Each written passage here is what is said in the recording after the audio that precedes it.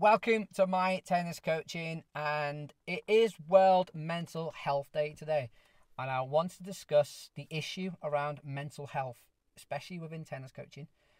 Tennis coaching is quite a lonely job because, generally speaking, you're on your own. You're either working with juniors or you're working with players who aren't your friends, they're clients, it's business. If you work within a coaching team, you generally work in a team of a bunch of self-employed coaches, more often than not, who are all rivals in many different eyes, whether that's right or wrong.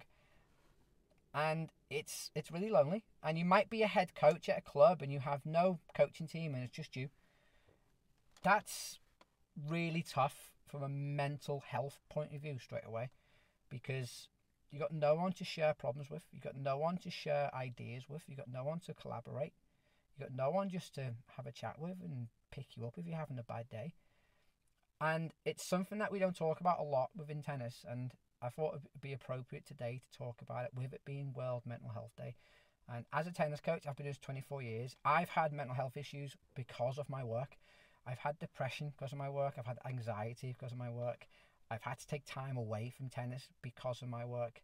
And some of the reasons I've mentioned, it is quite a lonely job. It's a lonely sport. Like, there's no one to share ideas with. There's no one to share problems with.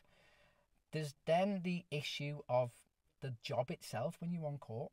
Like, what we fail to see, and what most people fail to see unless you're a tennis coach, it's a performance. You walk on court. You are the star of the show because you are the coach. People are looking at you for guidance. They're looking at you for support. They're looking for you to lead. It has to be a performance in terms of your presentation skills and your communication, how you present yourself. There's nowhere to hide. And that's tough. If you're doing 20 to 30, possibly 40 hours a week on court, that's physically and mentally quite draining. There's a reason if you're an actor or actress and you work on the West End or Broadway, you don't work every night of the week. You have nights off because it's draining mentally. It's not great for your mental health. But tennis coaches, because we generally are self-employed, we try and fit in as many hours as possible to try and get as much income as possible, especially in the UK. Like at the moment, at the time I'm recording, it's raining outside. So like if I don't work, I don't get paid. So I continually put myself into positions where I have to work. That has a massive effect. And I've done a couple of videos on this before. Like, you need to have a break. The amount of tennis coaches who work 7 days a week, it's not healthy. Like, I'm quite fortunate now where, generally speaking, I have one full day off a week, possibly two, generally on a Saturday and Sunday. But I know most coaches, when you first start, like, you have to work Saturday and Sunday all day, and then you work bit parts of Monday to Friday because you probably don't get full days. But you never have time off. You never have time to get away from tennis. And that brings me on to the next thing, what's really tough within tennis. Mobile phones, laptops, MacBooks. Like, we are constantly on devices now, whether that be social media, emails, WhatsApp, text messages. We're constantly being communicated with from clubs, coaches, players, parents, other coaches on social media. Like, we never get a break from it. And you'll notice that a few times within my social media, I'll take breaks. Like, there's times where I'll take a week off where I don't post.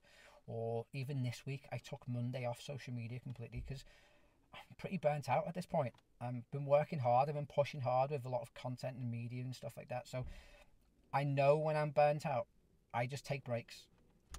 And I do that for my own mental health, because if I keep pushing it and keep burning the candle at both ends, even with social media, it gets to me. And this week's been a tough week mentally because I'm quite tired now.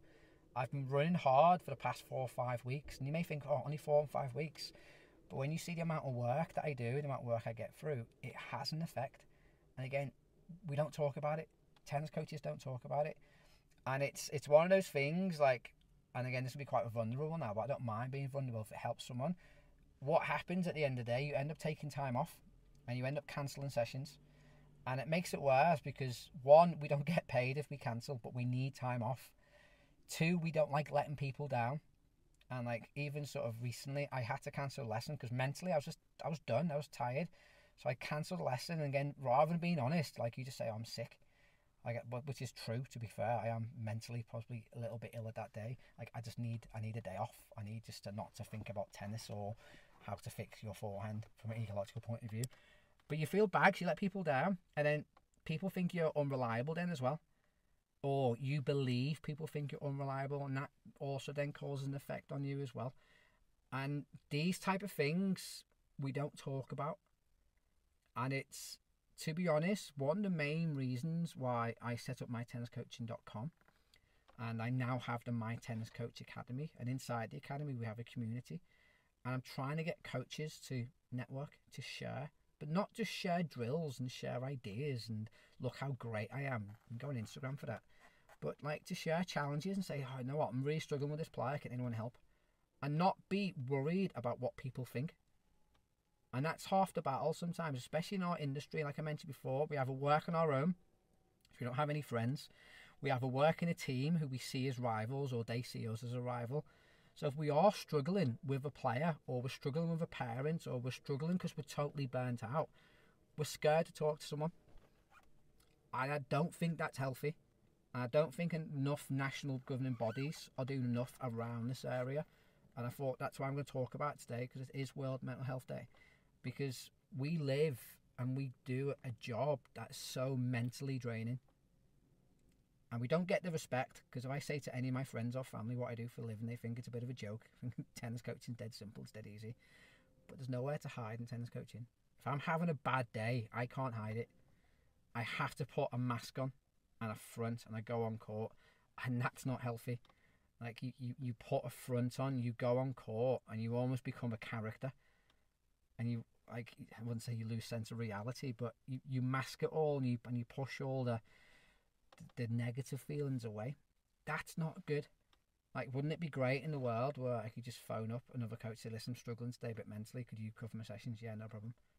Without any worry or feel of sort of repercussions. So a little bit different video today, and I understand it is a bit of a heavy topic, but I think it's quite an important one.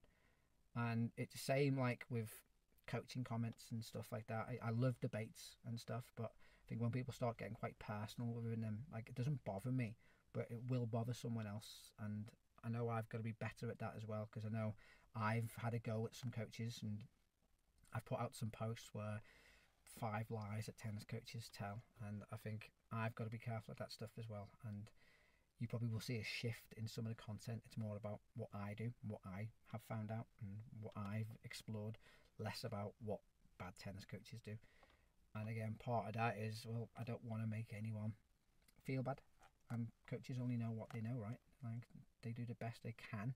It's a very difficult job, and I think sometimes I get so passionate around my way, and I can't understand why coaches don't buy into ecological dynamics, because it just makes logical sense.